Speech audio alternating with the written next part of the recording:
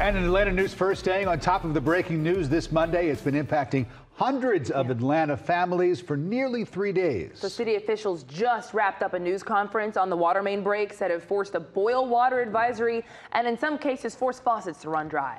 This crisis began on Friday afternoon, and since then we've seen water gushing out of hydrants, people packing grocery stores looking for water, as well as businesses and restaurants forced to shut down. Atlanta News First Asia Wilson is live today near where the press conference has just wrapped up. Asia, the mayor and the police chief were among those who spoke. What'd they say?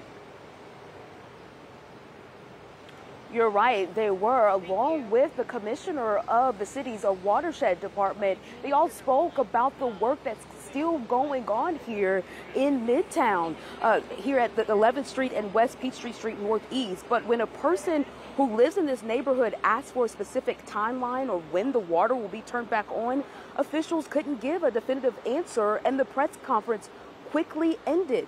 The watershed commissioner did say the water will be back on when they facilitate the repairs, adding that he could not give a direct answer because they just started the inspection process. In the last few hours, the city released a video of Mayor Dickens saying crews had to order specialized parts from Alabama to fix the breaks here in Midtown. Those parts just arrived yesterday. We also learned that the water that was once gushing out of a hole in Midtown went down around 7 this morning after crews were able to start turning it off a little after 1. Now, this caused temporary water interruptions for this area. Meanwhile, the mayor has issued a state of emergency, which allows them to get resources in an expedited fashion. He says they are doing everything they can to get things back to normal. We are laser focused on this problem, and my administration understands how critical water is for our lifeline in this city.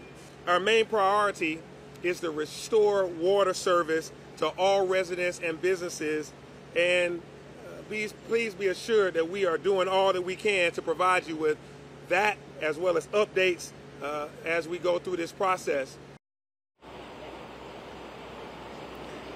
Now, for now, as crews continue to work on repairs, the boil water advisory is still in effect for the impacted area. Mayor Dickens also says as the work continues, they are monitoring the entire infrastructure system in hopes of no more interruptions or continue to provide more updates throughout the day.